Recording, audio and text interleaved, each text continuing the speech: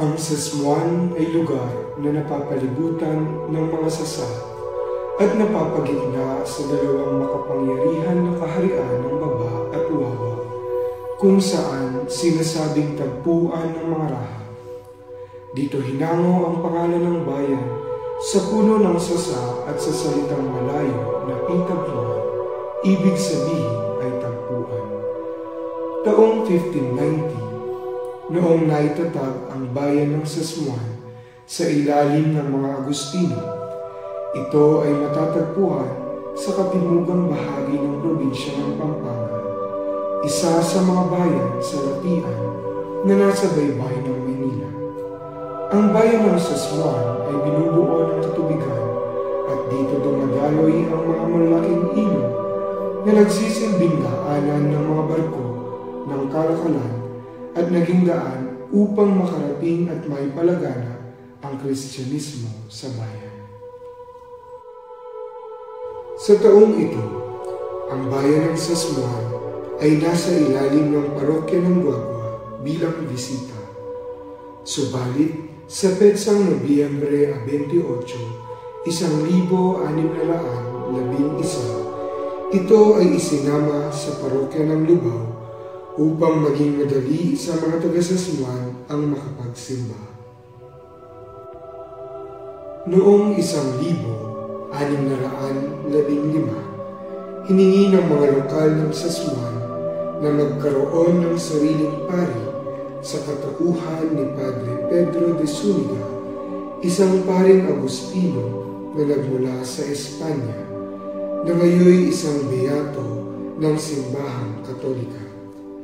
Kapalit ang pagbibigay ng bigas, alak, manok at pera mula sa kabeza de barangay. Pansamantalang nahiwalay ang bayan sa parokya ng Lubao bilang bisita nito mula taong 1615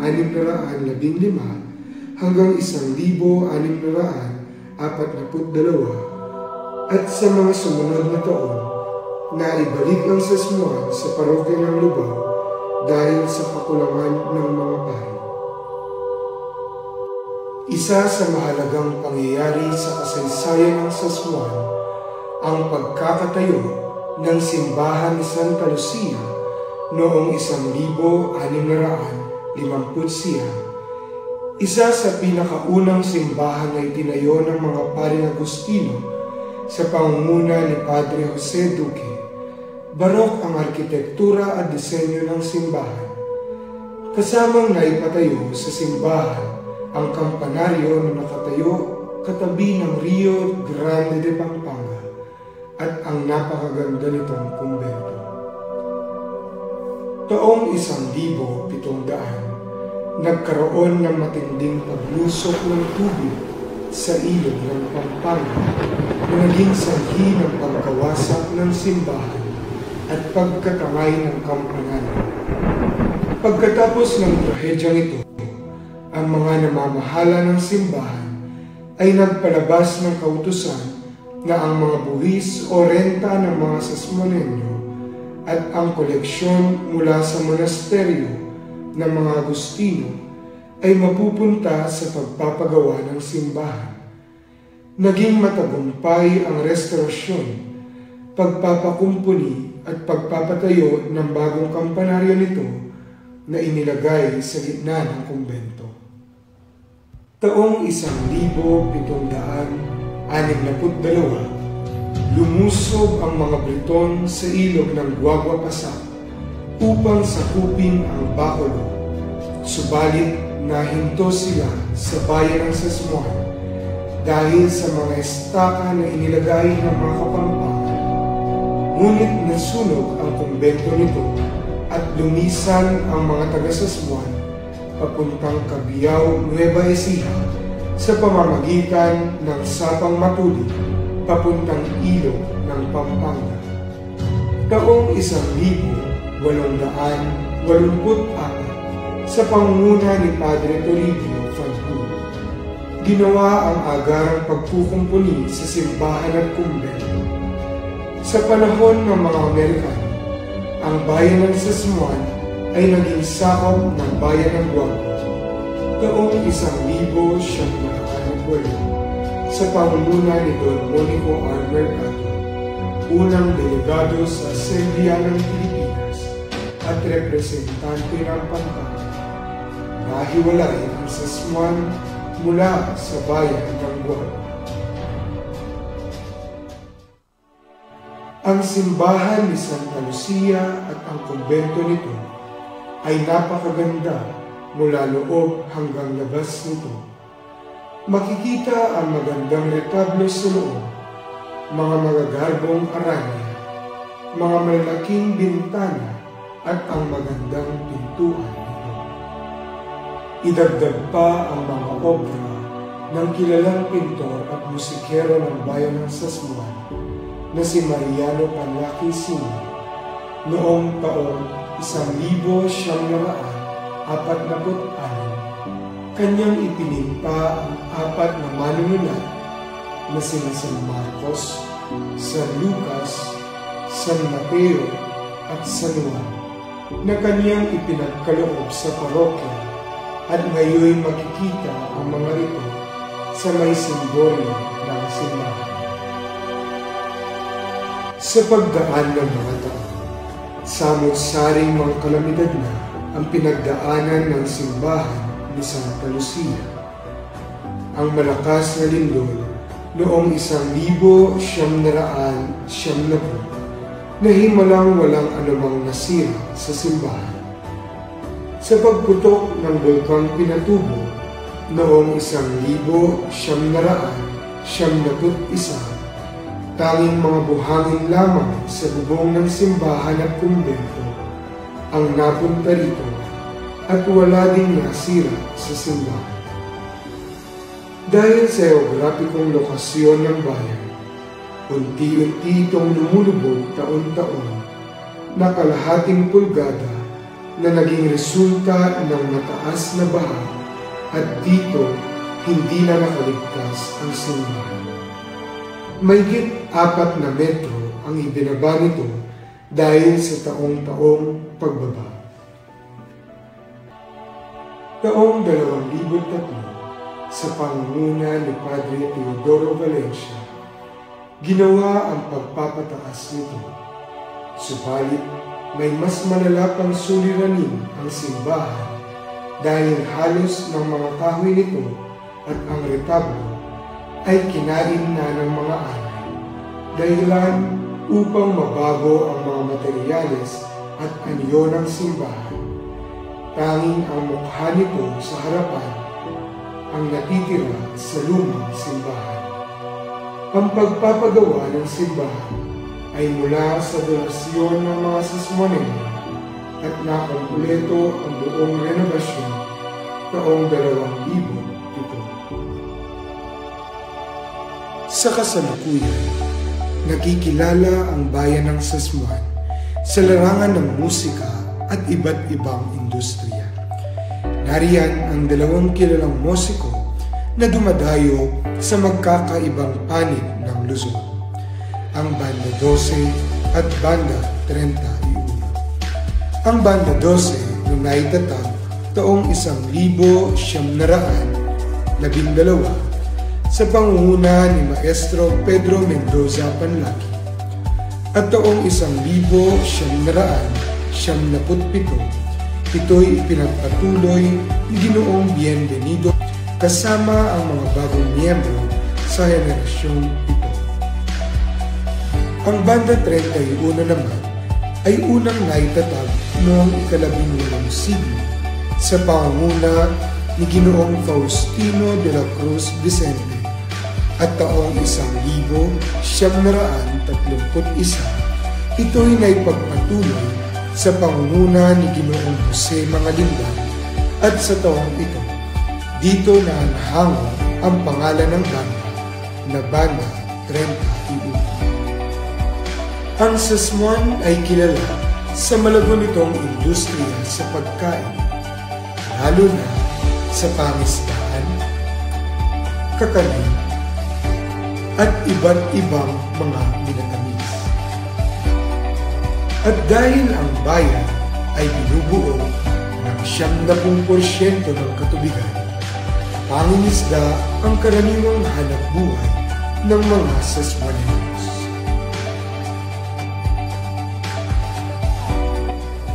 Yakoy Luisa Dagal, taga Sasmuan. Manibatan ka rin pipumpunan mi kailugan, yang gagawan dang kapanintunan, ing pamanasan. Nung elamanasan din kay kaming pamilya at emanikwa, alaking kanan.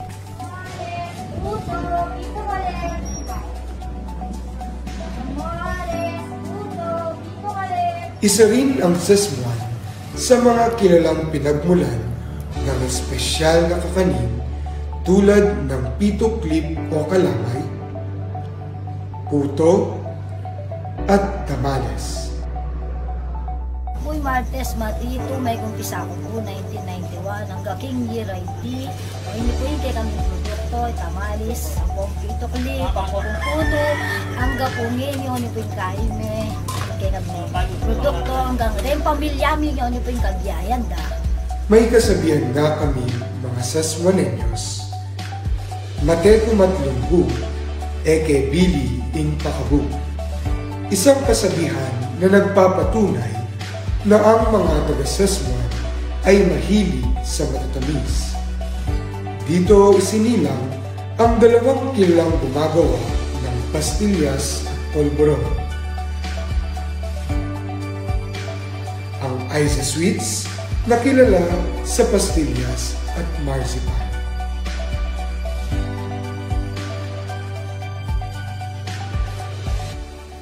Yung Isa Sweets, nag-start yun 21 years ago.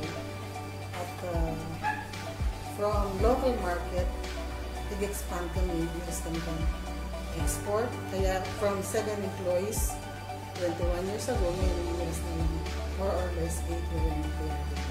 Naging source of livelihood na mostly rin tao sa mga Isa Sweets. Yun kasalukuyan, para nilagay ng mga products na available sa market from Sasmuan. At ang Sasmuan delicacies naman na nakilala sa polvoron. Nag-start pong Sasmuan delicacies 10 months bago po pumutok ang pinatubo. That was 1990. Nag-start po kami sa pumunan ng 160 pesos. Pagkatapos po ng pinatubo, nagpunta po kami sa Manila at doon po kami nagka-chance na makilala ang owner ng SM Shumart. Nag-start po noon na binigyan po kami ng mga stores sa mga branches nila. Meron din po kami sa local market. Ito po ang product ng Sasmuan delicacies.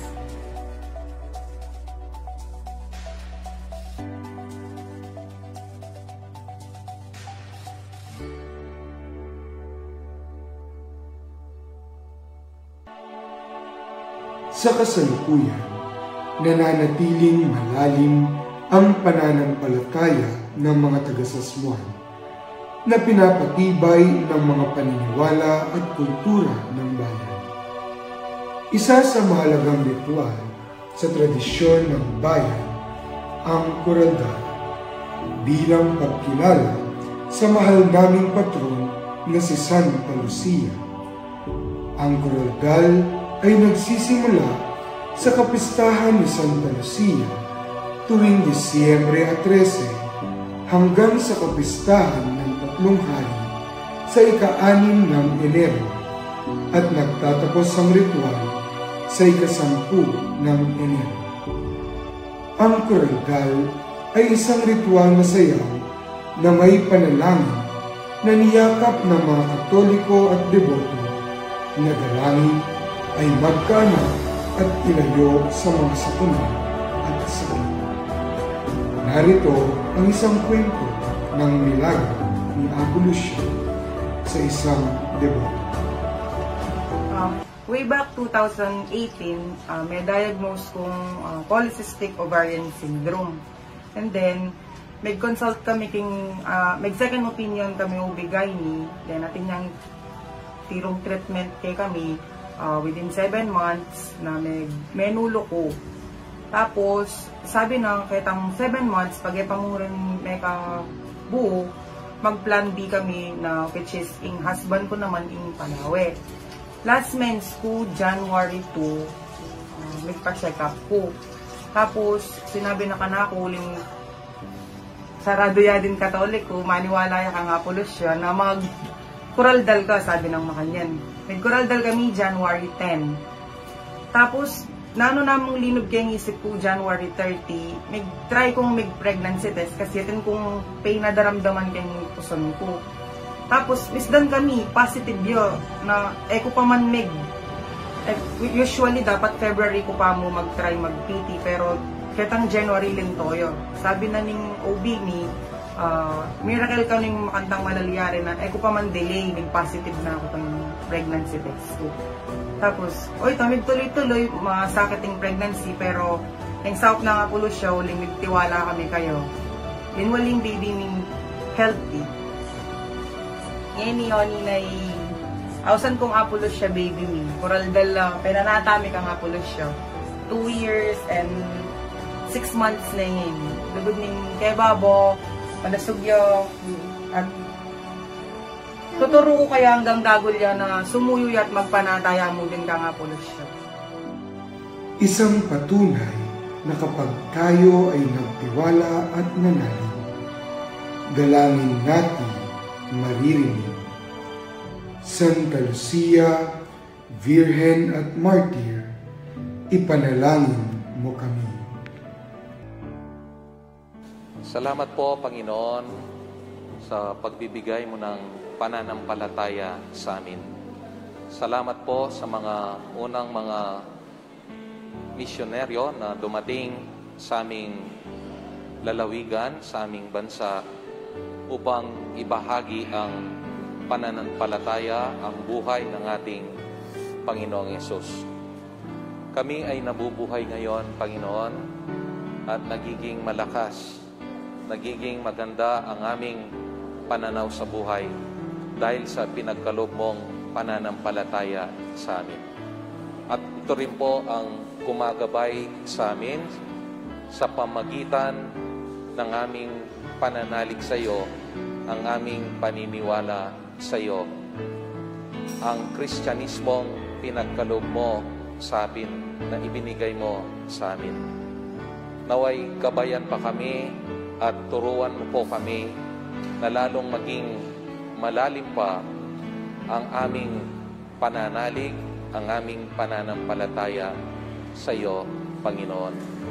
Basbasan mo ang aming mga gawain, basbasan mo ang aming pamumuhay, basbasan mo ang bawat isa sa amin. Naway lalong lumago, lalong mas maging malalim ang aming pananalig sa iyo. At lahat ng ito ay inihiling namin sa iyong ngalan. At pagpalain kayo ng puwong may kapal sa ngalan ng Ama, ng Anak at ng Espiritu Santo.